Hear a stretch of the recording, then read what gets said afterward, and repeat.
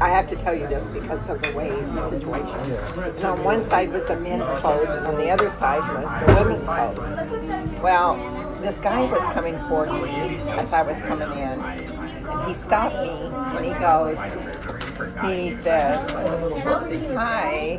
He goes, "You're a very beautiful woman." And he was good looking himself. But he was kind of preppy, but he was good looking, and had curly hair. And anyway, that's how he dressed, kind of preppy like. Anyway, yeah, preppy. Don't you know how preppy? Yeah. That's what people call me. Like, oh, really? Anyway, he says,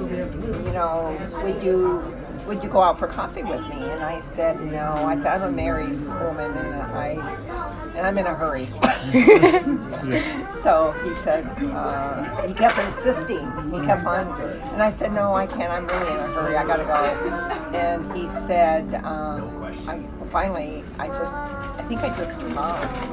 And I don't know where he went. I wasn't paying attention. I just went. I remember Earl was watching the boys for me. And I remember going straight to the back because I had a phone back there because I needed to call Earl for something. So I go straight back to the phones and called Earl. And as I was on the phone with Earl, here he is in his little MG. Yeah, the MG sports car. Pulled right up in front of the those doors where I was standing, and just sat there looking at me like I was going to come out and get in the car with him. There's no way I was going to go out and get in the car with him.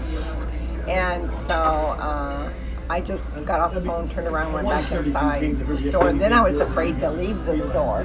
And I didn't know it was Ted Bundy at the time.